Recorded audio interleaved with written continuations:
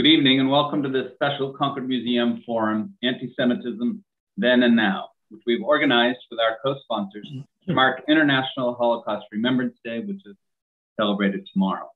Let me begin by thanking those co-sponsors. First and foremost, our media sponsor, the Boston Globe, who ran a free quarter-page ad in Monday's paper, which has led to this record turnout for this evening's program. I'd also like to thank alphabetically the Concord Carlisle Human Rights Council, Hadassah, Kerem Shalom, and the Vilna Shul Boston Center for Jewish Culture, whose executive director, Dalit Horn, will close out this evening's program. This is not the first time the museum has marked International Holocaust Remembrance Day. Before the pandemic struck, we featured the film Exile and Community, the life of Carola Domar, a Holocaust survivor who lived and raised her family in Concord. While Concord played key roles in our nation's history in 1775 and during the Transcendentalist period, its history did not end there. I want to thank my friend, historian Bob Gross, for initially suggesting Charles Gallagher, one of our tonight's speakers, to us. No one knows more about Concord's history than Professor Gross, and I asked him about what he knew about the earliest members of the Jewish community in Concord. He, of course, had already looked into this himself and reports that in his search of Concord census records for 1900, he discovered quite a few Jews in the town, among the following Russian and German-born inhabitants: Samuel Gussman, Maurice Goldberg, Max Katz, Morris Shane, Simon Siegel, and David Wolfson. He also discovered that the first recorded mention of a Jewish family in Concord was in 1885. That happened to be Bertram Filene, who kept a store briefly on the Mill Dam, which was the center of the town's commercial district. Turns out that Bertram was the younger brother of Edward Filene, the founder of Filene's department store and its famous bargain basement. We have much ground to cover, so I'll keep my introductions of our speakers very brief. I also want to mention, I fear we won't have too much time for audience questions, but I hope to include one or two. The easiest way to submit those is to email those to me, and I'll read them off my phone. And my email address is tputnam@concordmuseum.org. tputnam@concordmuseum, all one word, .org. I'll read through your questions as they come in and do my best to pose one or two. And now to our speakers. Charles Gallagher is an associate professor of history at Boston College. He's a Jesuit priest who has celebrated Mass here in Concord on many occasions. He's also been a member of the Jewish Catholic Roundtable in neighboring Bedford. His book, Vatican Secret Diplomacy, won the Shea Prize from the American Catholic Historical Association. David Shribman is the former executive editor of the Pittsburgh Post-Gazette. He's a regular columnist for the Boston Globe, where he wrote a review of Professor Gallagher's book, Nazis of Copley Square, The Forgotten Story of the Christian Front. Both David and I would highly recommend reading the book if you have not done so already. Earlier in David's career, he was the Globe's assistant managing editor, columnist, and the Washington bureau chief. He was awarded the Pulitzer Prize in 1995 for his coverage of Washington and the American political scene, and under his leadership, the Pittsburgh Gazette won a Pulitzer for its coverage of the tragic shootings at the Tree of Life Synagogue in Squirrel Hill, which David will comment on in a moment. Having been raised Catholic, it will be hard for me, Father Gallagher, to call you Charlie during the evening, but since you've given me leave to do so, I will follow your orders.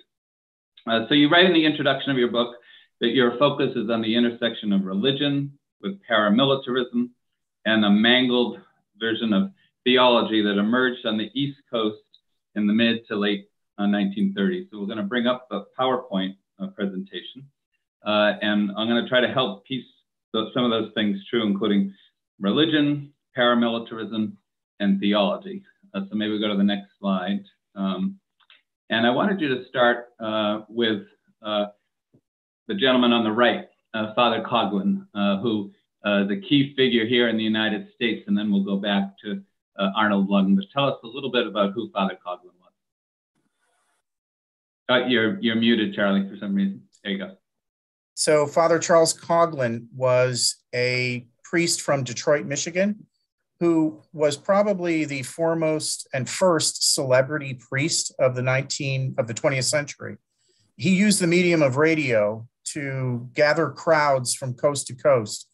He had as many as 30 million listeners during the late 1940s. To put that in perspective, a few years ago, the largest television audience for a weekly TV show was America's Got Talent. It had 12 million viewers a week. This priest had 30 million listeners every week on his radio. He was very politicized.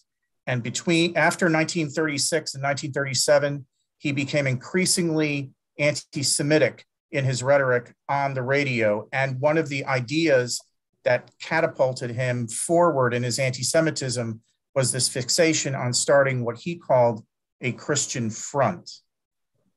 Let's just talk about the gentleman who is on the left, because it's part of a larger movement that you call ecumenical anti-communism. Just tell us a little bit what that was about.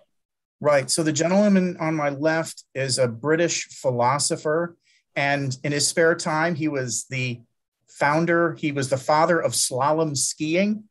His name is Arnold Lunn.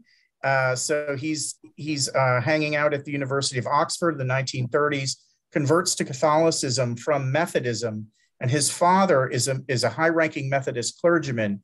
He feels a little bit of guilt about his conversion to Catholicism.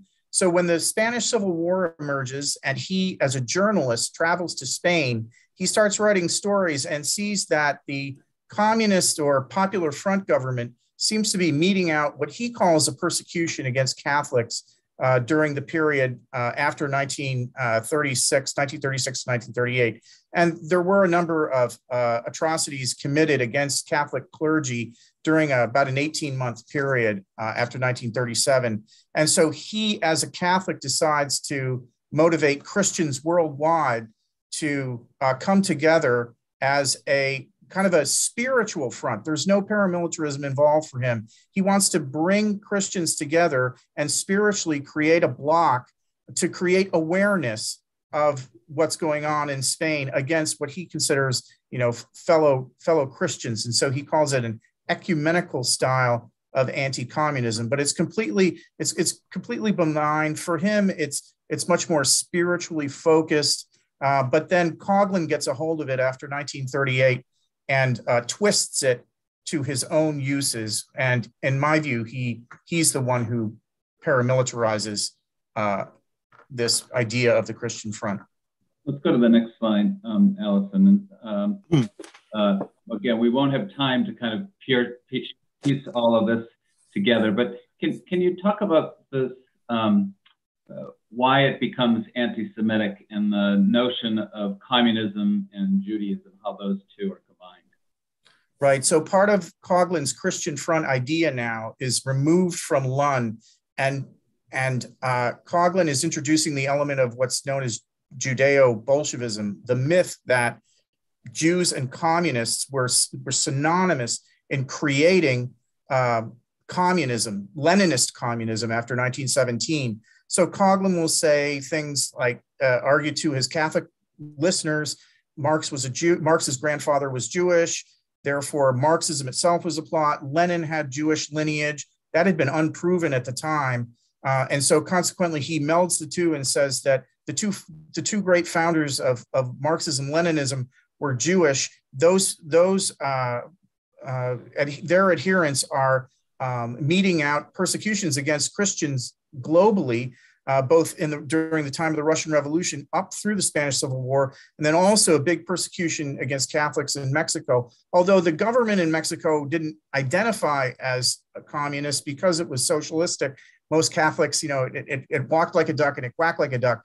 So Coughlin was able to say that this was basically global communism meting out a military response against Christianity worldwide, but particularly Catholicism. The other problem is that there are theologies circulating within Catholicism known as Catholic Action, which started out as a social uplift movement, but became more aggressively anti-communist, and then mystical body of Christ theology, which is a kind of an ecclesiology of who Christ is, which is based in St. Paul and kind of creates a transnational style of international Catholicism, that what happens to a Christian somewhere else in the world, it's this Pauline theology of the part to the whole, the head to the body, that if a Christian is maligned in Barcelona or meted out with, put up against a wall in a firing squad in Barcelona,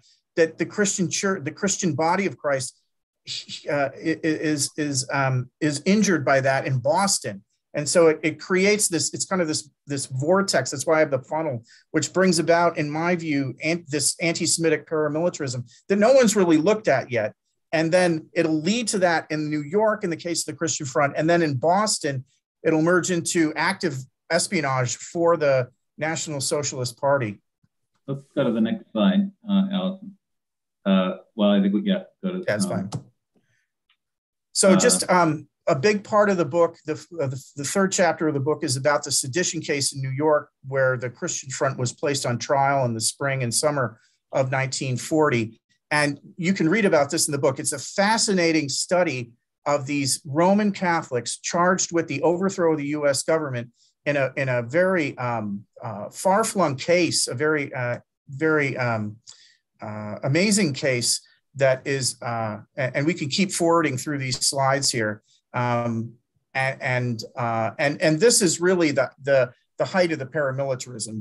They're arming themselves. They're making bombs in the basement. They have a plan to try to create an insurrection starting in New York City and moving to the Capitol in order to overthrow the US government, because their fear was that President Roosevelt, who had moved Jews into his cabinet level positions and onto the Supreme Court, those Jews were in fact communists and needed to be taken down, that the Roosevelt administration needed to be taken out because Roosevelt was having Jews / communists infiltrate the US government. They were going to lead this defensive counterattack strategy to take out the government. They were going to detonate bombs all throughout New York and blame it on communists, then have the governor of New York, Governor Lehman, call out the National Guard. The Christian Front had infiltrated the National Guard, and these National Guard members, along with Christian Front paramilitaries,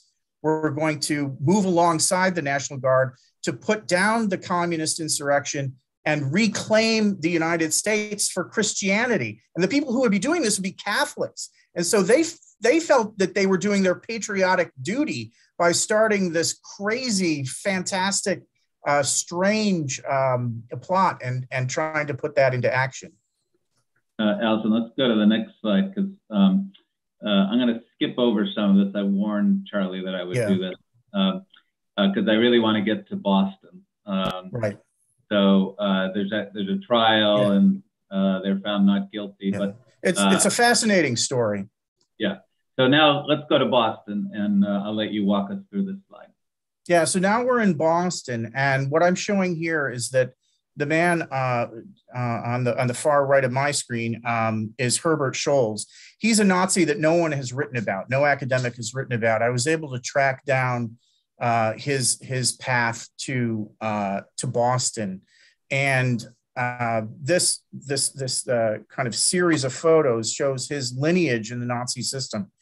He, as a young man in the early 1920s, joined the Brown Shirts and became particularly a particular friend of Ernst Röhm, who, along with Hitler, founded the Brown Shirts, known as the SA, the Sturmabteilung.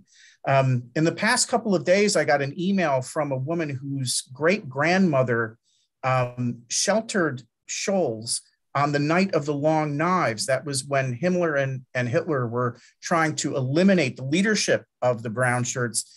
And a fascinating story about that came through. But that showed that Scholz was beholden to first Rome. He ended up working in the Nazi headquarters, Nazi party headquarters in Munich, known as the Brown House, where he was poached by Heinrich Himmler because Scholz had gone and gotten a PhD in psychology and philosophy at Leipzig. And Himmler didn't have as many men. Rome's group had about 3 million, and Himmler's group had in the thousands. And so he wanted prestige. He poached Scholz. Scholz moved into the Brown House. This is where Hitler had his office as well, on the first floor, and then started working as basically an aide-de-camp to Rudolf Hess, who ultimately becomes the deputy Führer after 1933. So this is a Nazi no one's ever heard of. He ends up in Boston in 1938. And we can go to the next slide. But that's his lineage. He comes to Boston because another thing no one knew about was that when he was assigned here, all the press thought it was that it was a demotion for him in the diplomatic corps. He was under diplomatic cover, and he was sent to Boston as the consul. Heinrich Brüning was the former chancellor of Germany, and he was teaching at Harvard and becoming more vocally anti-Hitler. When Scholz arrives, this gentleman, Francis Moran, is living in Boston and an adherent to Father Coughlin. He's Father Coughlin's foot soldier in Boston. And you can read about him in the book, a fascinating character. And he moves forward, becomes, and reaches out to Scholz. And Scholz ends up giving him direction and support to keep the Christian Front alive in Boston, which you can read about in the book. And he does it by paying for Moran's organization to have a suite of rooms in the Copley Square Hotel. So that's why the title of the book is Nazis of Copley Square, is the Christian Front had their headquarters at the Copley Square Hotel, right down there by Heinz Convention Center. This is another photograph of Scholz and his wife, Lilo von Schnitzler. And her family is a prominent industrial family from Munich. This is Scholz at the consulate in Boston on Chestnut Street, which is right near the State House. Charlie, just stop again and explain. So what is Scholz doing in Boston? Why did Hitler send him here? I think you. Yeah. So after Kristallnacht, early November of 1938, the Jewish pogrom outrages against the Jews in Germany. Brüning, as the former chancellor of the Weimar Republic, had been silent in his work at Harvard for years, from 1937, when he came over in 37. He'd been silent. After Kristallnacht, Brüning started going public and making anti-Hitler speeches up and down the East Coast. And from what we can tell, Himmler and Hitler decided to send a heavyweight over to Boston, who was Scholz, in order to clamp down on Brüning. And basically Scholz showed up, and you can read about it in the book. He ran an intimidation campaign, but basically Scholz showed up and said, the Gestapo knows where all your relatives live in Germany. If you don't clam up, Brüning knew what the prospects would be. So he basically took Brüning off the playing field, and then became an energetic spy master. I think the next slide is the Nazi flag. It's a chilling image. Yes, tell us what this is. So this is the spring of 1940, shortly after the invasion of the Low Country. And this is 2 blocks from the State House. And again, it's where Scholz has his office. Yeah, that's the consulate there. And he's meeting secretly with Moran, who, as you can read about in the book, Moran himself is fluent in German. He's an Irish Catholic kind of working class fellow, rather bookish, and he's an ex-Catholic seminarian. And when he's in the Catholic seminary, he learns to speak German. And he meets there with Scholz secretly in the summer of 1940. So we're running so short on time, but there's an effort to kind of infiltrate Scholz and Moran and overthrow them. Why don't you tell us what the Brits so as we move forward, we've got a bunch of different intelligence agencies coming to the awareness that Scholz and Moran, not coming to the awareness, no one knows that Scholz is working with Moran. Even members of the Christian Front don't know that Moran is working with Scholz.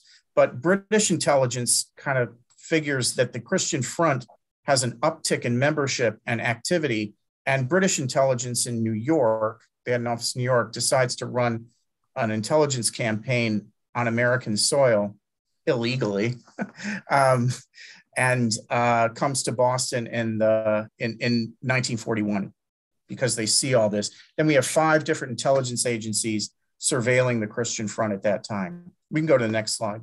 Yeah.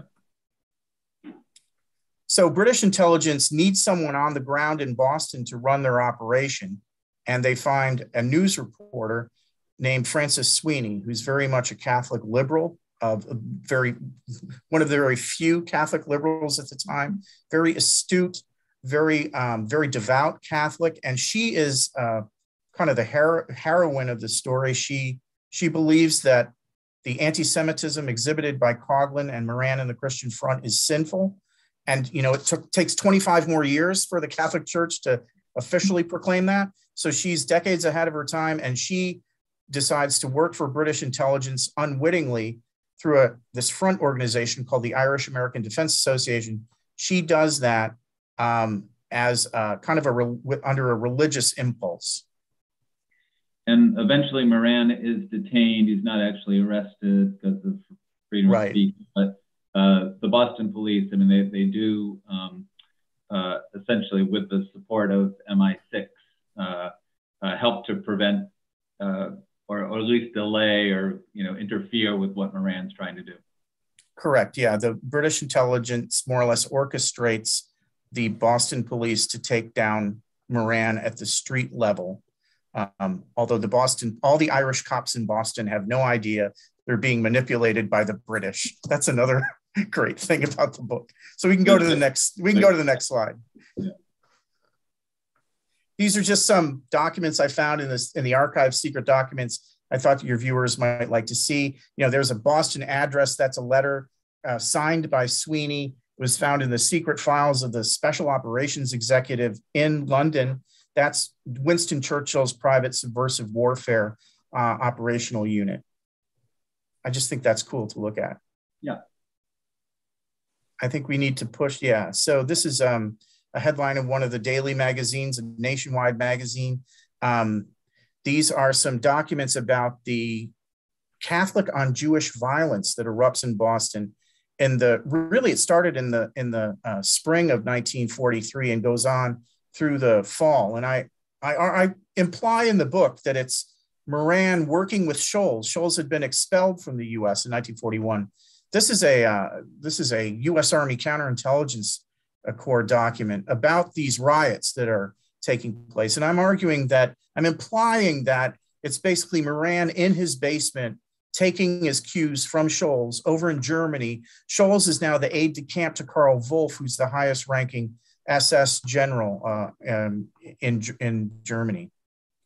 We can go to the next slide. The Catholic versus Jewish riot. Yeah. Right. Yeah. Brutal rioting that went on. That Stephen Norwood has written about it academically, but my sources are saying that it started much earlier and could have been much more violent. This is a guy named. So the question was, why is this forgotten? Because the subtitle of the book is The Forgotten History of the Christian Front. So this is an FBI assistant director who was able to recruit a person in Boston who had come forward through a middleman saying that Sholes had tried to recruit them to join a secret circle to do spying.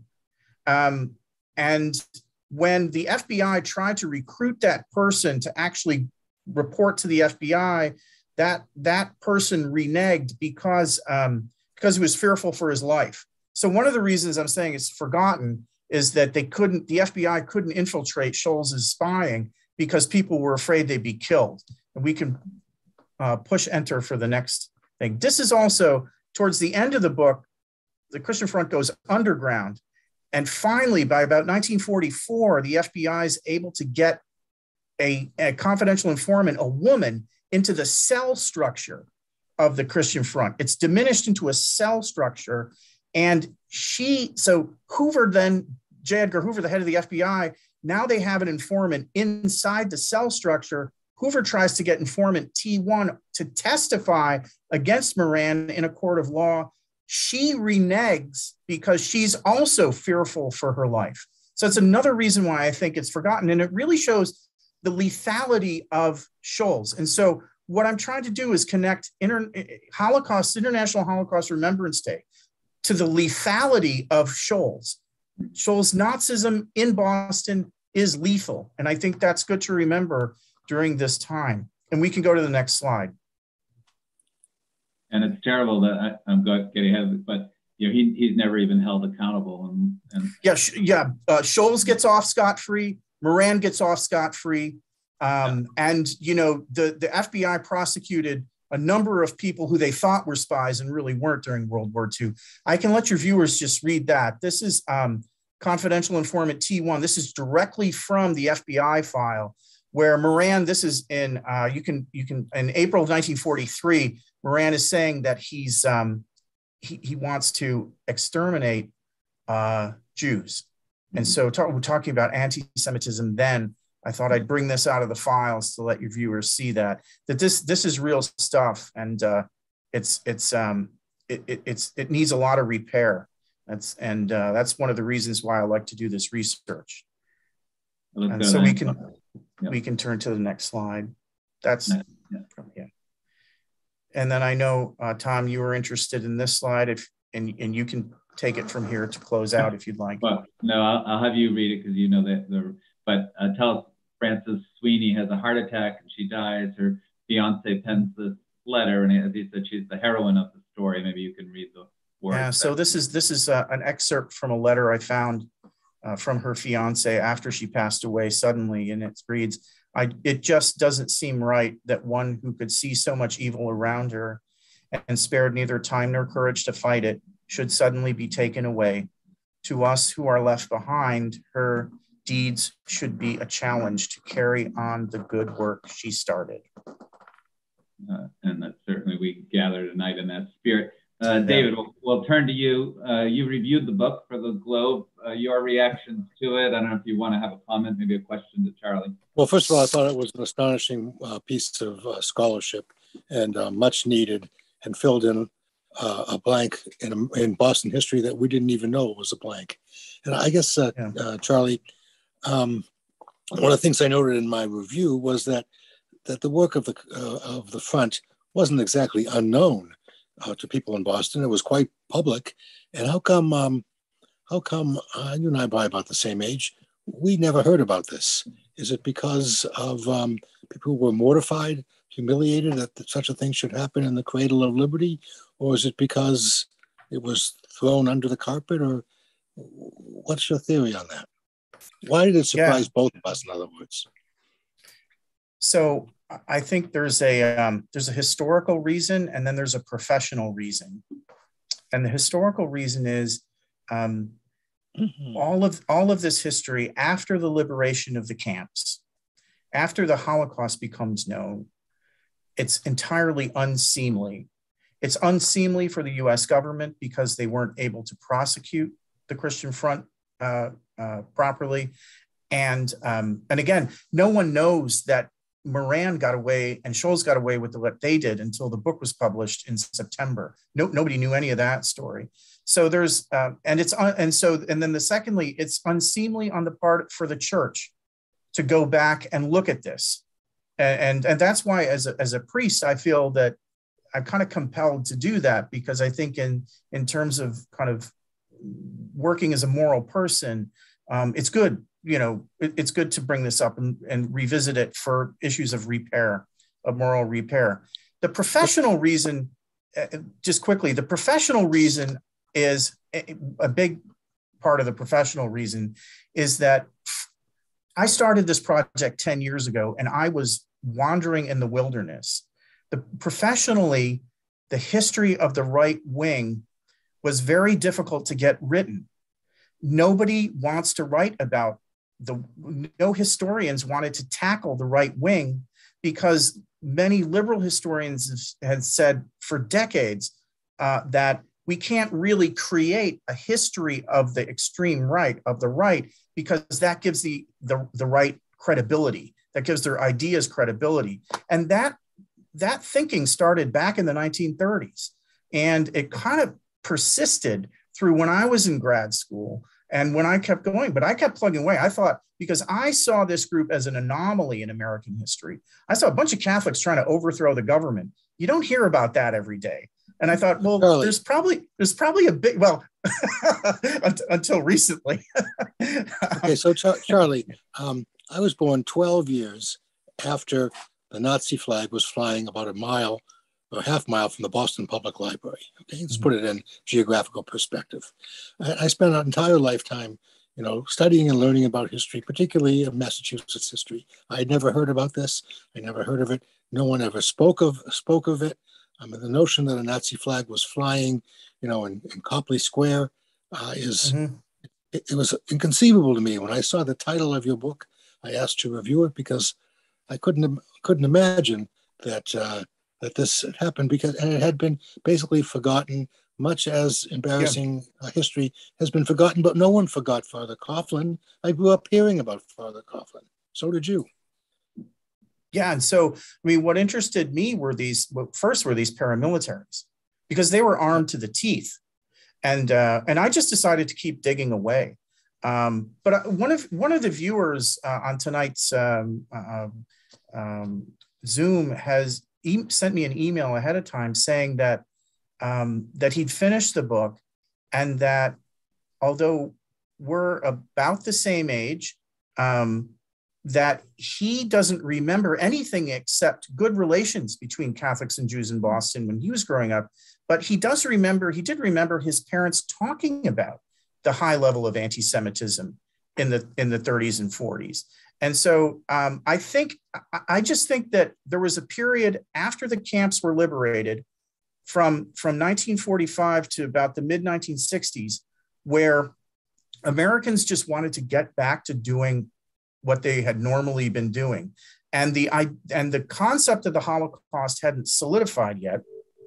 And the other thing too is the interrogation report of Scholes, where Scholes is interrogated by the Department of Justice after the war, and he spills the beans on his secret work in Boston. That was published in the public domain in 1961.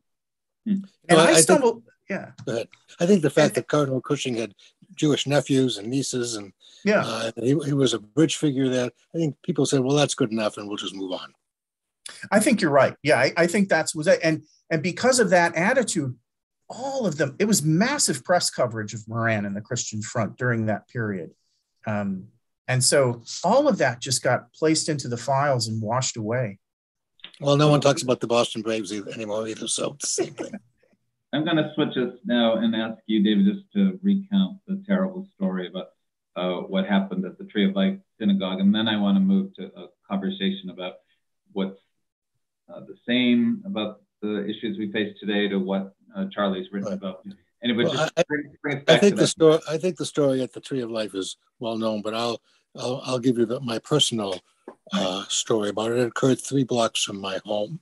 I was at the gym on the exercise bike when I got a call from a friend of mine who said he had just been walking down Wilkins Avenue, which intersects my own street, and said he saw police officers walking backwards out of the Tree of Life shooting a gun.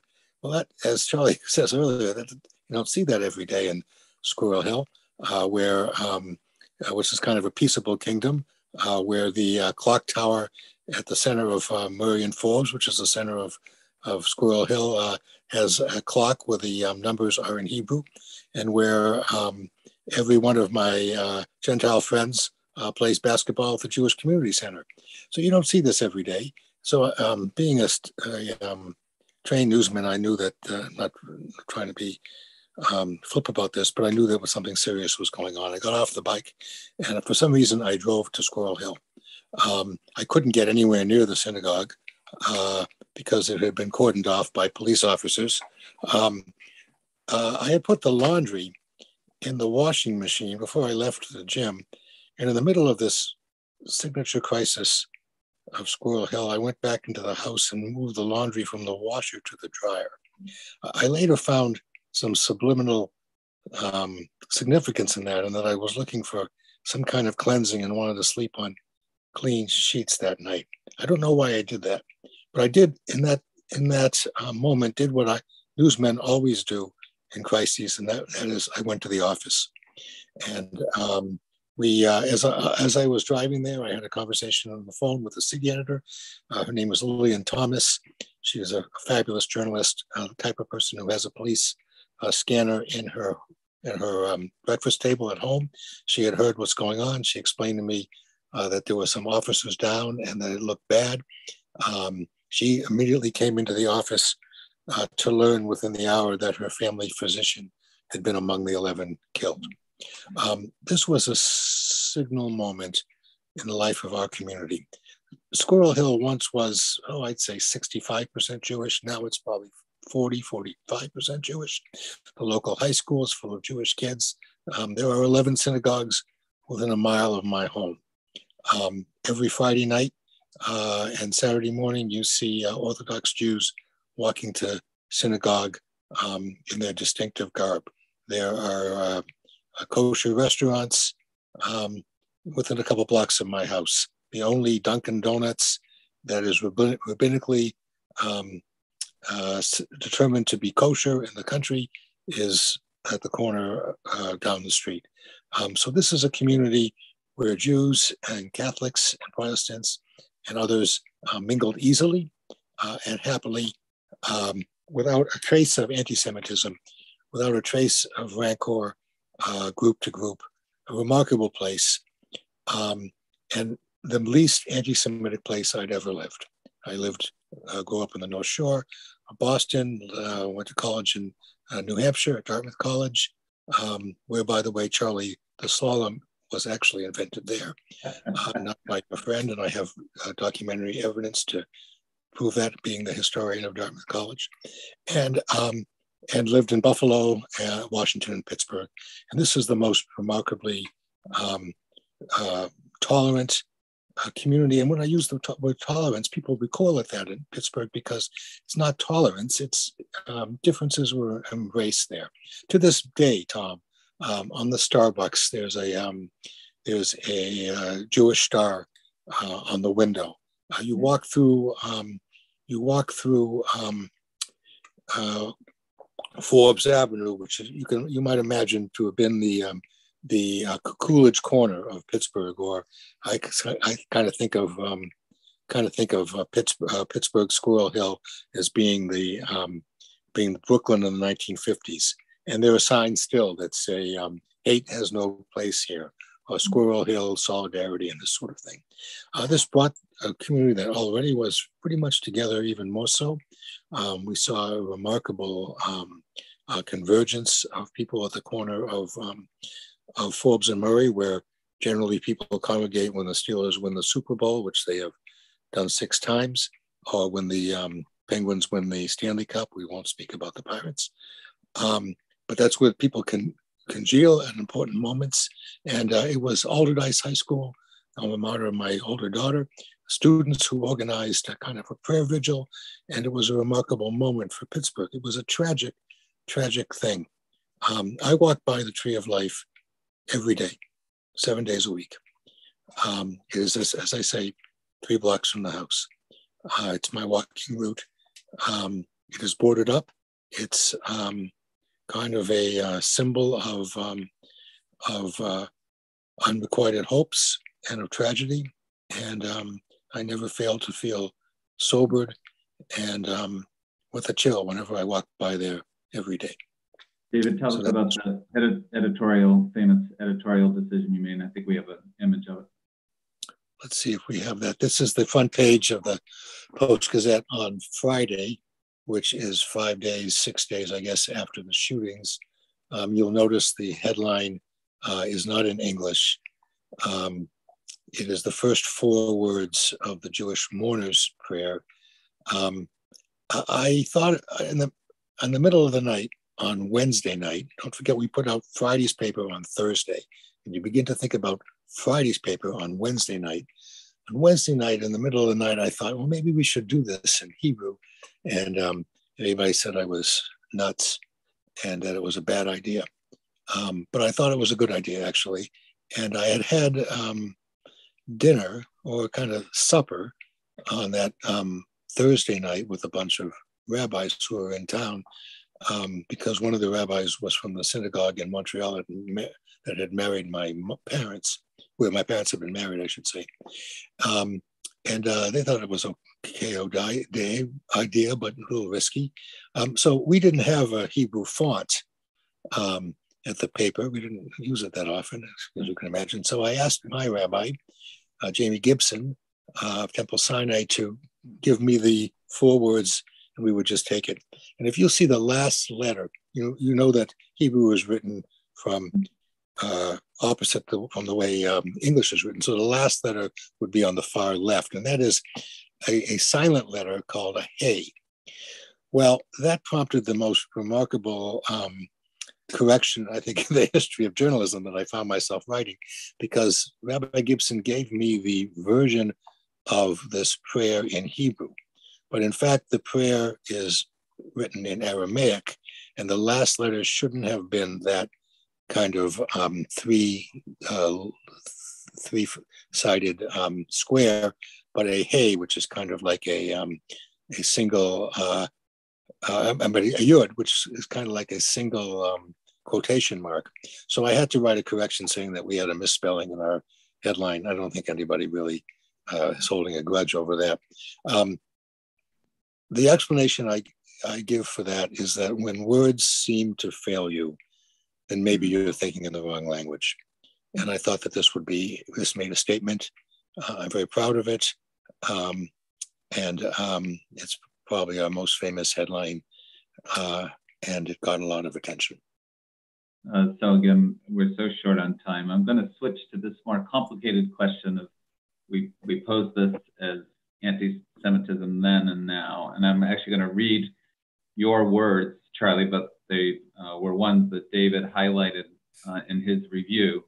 This is David writing, Gallagher takes pain to explain that the Christian front differed in some important ways from right-wing extremists of our time. It was not a white supremacist group, nor did it celebrate the Confederacy. He's above all precise and fair-minded, urging readers not to apply 2020's perspective to 1940s events. But again, this is a huge question, but the question of what you studied and what and the incidents that we just heard at the end, David, I may have you share your comments about what happened in Texas, but let's stick right now just with this general question of what's similar in terms of the anti-Semitism of the 1940s to what we see increasingly today, and what's different. Charlie, we'll start with you. Yeah, so I've been thinking about these questions for the past number of years because when I write about Catholicism, I always have in the back of my mind that I'm writing about religion writ large, and what I like to write about is that there's a problem when believers in religions can take authentic theology and not distort it and not hijack it and not twist it, but prostitute it for their own either political or asymmetric activities.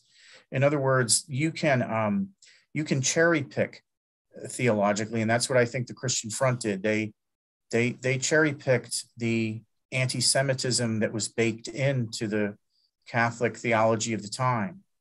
In other words, there were no Francis Sweeneys making policy in the Vatican at that time. That didn't come for another 25 years. And so anti-Semitism was baked in to Roman Catholicism for reasons you can read about in the book. And what Francis Moran, and particularly what Scholes was able to do, was to take that authentic teaching, that status of that real status theologically, and twist it so that and kind of prostitute it toward Moran so that he could morally accept working for a Nazi. And it's just a chilling story that came across, and it was a remarkable story to be able to research and to write. But that's kind of where I stand about it. I think it's about being able to discern the use of real and authentic theologies that will so that they do not violate the law of love. Thank you. David, this larger question. I'd like to actually put in perspective a little bit we're talking about American anti-Semitism here, and even though Father Charlie's folks had ties to Nazi Germany, they were Americans. To Jews, throughout the generations, from the very beginning through the day before yesterday, Jews have regarded America as kind of a promised land, if not the promised land. It's where they had the chance to breathe free, to pray without any restraints, to raise their children with classic American hopes, to send them to good colleges, to send them from time to time to Boston College, to prosper and to flourish and to transform themselves from visitors to America to the host community of America. And I think Jews today feel that they're part of America's hosts rather than America's visitors. This episode in Pittsburgh and its cousin in Texas the other day jolted that confidence, jolted that narrative, and it made it seem as if America wasn't that much different from the Russia of the Tsars, or the Germany of the Nazis, or of the persecution in the Polish Pale and other places. And so these episodes are terrifying because of the violence, but I think the violence that they wreak is even more terrifying because of what it does to the spirit of people who have embraced this country as their own, and who have decided to jump in fully, to become fully American, enthusiastic American, and to praise America for its great values. And so this was an attack not only in my case, the 11 Jews, but on this idea. And I think it's been a very, very profound effect on all Jews from coast to coast and of all generations. And I think that's the great danger here. I want to be careful. I don't want to get us to be too partisan, but I also want to confront the reality. I mean, as the American, the word sedition and insurrection, even in the 1930s seem, well, that doesn't happen here. And then we've just experienced something where individuals have been so riled up. And I wanted to read another quote that David, you used in your review of Professor Gallagher's book. So these are, the book is more than an account of Boston in wartime. It is a warning. Quote, the political rhetoric of the Christian front feels remarkably contemporary, Gallagher writes. Fronters were adept at cloaking their anti-Semitism in a shroud of deniability knit from terms such as globalism and international anchors. If either of you kind of want to comment on kind of this, the thin veil of these words and what is sometimes underneath them. But Charlie, I just want to point out, Tom, that you are sitting in Concord, Massachusetts, which itself was the site of a rebellion and a revolution. Rebellions and revolutions are not unknown in the United States. Where I live, we're not that far from where the Whiskey Rebellion was. The Civil War was itself a rebellion. Rebellions are part of our history, but hating ourselves and members of our community who have contributed to our civic life in a positive way, and who share the values of the broader public, well, that's an entirely different thing and very terrifying in my mind. Thank you. Charlie, any comment on your own quote in the book? And what was coming across, what was astonishing to me as I was doing my research and the writing on those areas was how similar some of the language, for example, the Christian fronters were talking about globalization. They were talking about immigration. They were talking about anti-communism and vociferously. And I see all of those impulses being talked about today in very antagonistic terms. And I was surprised that in 1939, in 1940, they were as front and center as they seem to be today. I wanted to add one thing, Tom, that relates to both Charlie and to me. We're both members of faiths that take pride in welcoming the stranger. In the episode about 10 days ago in Texas, Rabbi Charlie invited that gentleman, not a gentleman, that man in for tea. That man eventually held him hostage. We all know the story of the people who were killed in the black church in South Carolina. That man was invited in by the priest, by the minister, excuse me, to join a Bible study. So I wanted to ask Father Gallagher, are we in a position now where we don't invite in the stranger anymore? No, I've been thinking about that. I hope not. But it seems to me as though a discernment in that direction may have to take place, just in connection to how we reach out to others. And if our faiths compel us not to limit our reach, but we also need to take into account safety and legitimate defense principles, and perhaps we'll have to, keep praying about that and see where the Spirit leads us on that. But that can change the way we live our lives, mm-hmm. and the way we think Absolutely. about our neighbors, and the way we think about strangers, which is really what anti-Semitism is about. It's really what racism is about. It's what we think about strangers. Absolutely. I want to bring Dalit back into the conversation. We'll give each of you a final word. I want to recommend again the book. It's Nazis of Copley Square, The Forgotten Story of the Christian Front. And David, a closing word before we hear from Dalit and then Charlie.